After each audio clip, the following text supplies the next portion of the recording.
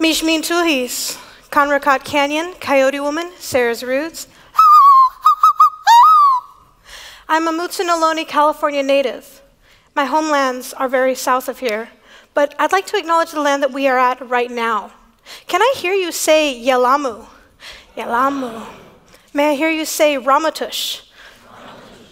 These are first words and first languages of the land. I come from a matrilineal society. My mother, my grandmother believed that when song, ceremony, and dancing stops, so does the earth. I too believe that, and I would like to offer a grandmother's song to honor our grandmothers, their grandmothers, and in all Mother Earth, for without them and without her, we would not be here.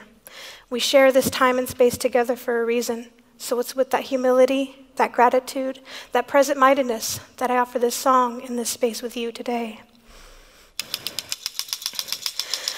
Moi moi o koano, moi moi o ko, moi moi no, moi moi o ko, moi moi o ne o konale, moi moi o konale, moi moi o ko.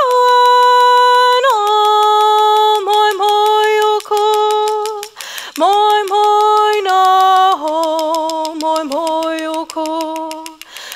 moi o ne o konale, moi moi o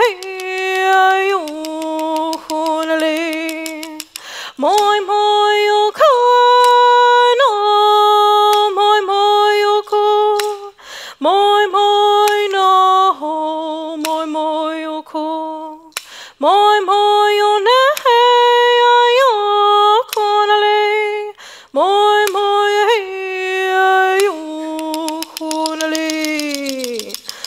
No son. And can I hear you all say, oh, oh. It is so very important that we acknowledge the land that we are on in today's post-colonial settler society. And I want to introduce Chairman Jonathan Cordero of the Association of the Ramaytush Ohlone Peoples.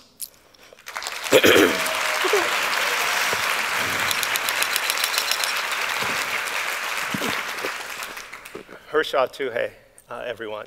My name is Jonathan Cordero. I am the chairperson of the Association of Ramaytush Ohlone Peoples. We are the original peoples of the San Francisco Peninsula. And I'd like to share with you today a lament and a challenge. The original peoples that I'll be talking about today are the California Indians who were incorporated into the mission system from Sonoma to San Diego, and we're a part of that group of people. After colonization, or I should say as a result of colonization, we lost about 80% of the indigenous population from Sonoma to San Diego along the coast. After Spanish colonization, we confronted state-sponsored genocide. And by state, I don't mean the state of California. I mean the federal government paid money to people in California to kill California Indians. As a result of colonization and genocide, California Indians today, still today, are impoverished in a number of ways. That's the lament. Here's the challenge. I teach at a private liberal arts university, and self-critical examination is the core philosophy of a private liberal arts education. And so I'm always asking my students questions. So one of the questions I ask my students is, what percentage of the population do you think has access to a private liberal arts education? 5%? 3%? 1%? And the next question, of course, is a hard one, which is, and what are you going to do with it? Obviously, you're privileged. What are you going to do with it? So I want to make that same challenge to you. We are here on native lands that have been taken from people, and we all benefit from it. And we know those native peoples are still suffering from the adverse effects of impoverishment in a number of ways. So the question to you then is, what are you going to do with all of your gifts, talents, resources, and privileges? And my suggestion to you is that when we all reconvene next year, that some of you take time to give back to the Native community in the Bay Area on whose land you are now, in this case, visiting. Some of you obviously live here. So I'm going to leave you with that challenge. Enjoy your week, listen, learn, grow, and give. Thank you.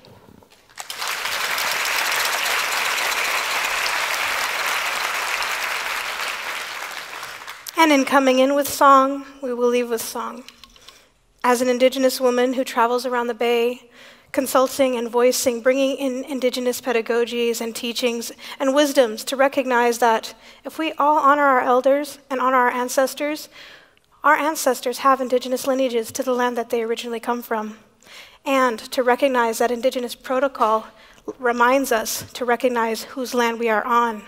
Indigenous peoples being the first stewards of the territory, it's so very important that we come humbly, respectfully, and be good guests, and be welcomed by good hosts in a good way.